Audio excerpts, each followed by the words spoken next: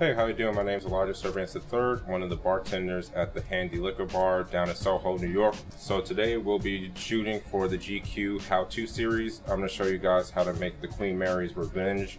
It's a rum-based drink. It's actually Brugal, which is a dark rum. It's double distilled in American whiskey barrels for 1 to 2 years. So let's get into this drink. All right. Today we have Queen's Mary Revenge. We're going to start with fresh pineapple wedges. Add 3 dashes of Pachad's bitters.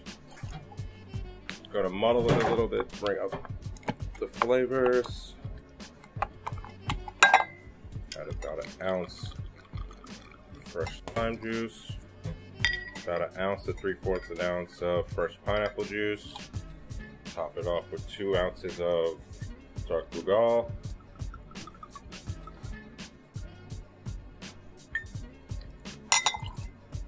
Gonna garnish it again with the pineapple.